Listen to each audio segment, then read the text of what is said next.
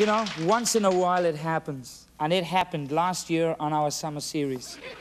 We had a guest that was so spectacular, so exciting, so talented, we couldn't find words enough to praise him. You're quite right, Robbie. I mean, I can't find one single word. I mean, whenever he performs, his fans go absolutely wild. He's an international phenomenon. Well, he makes a living.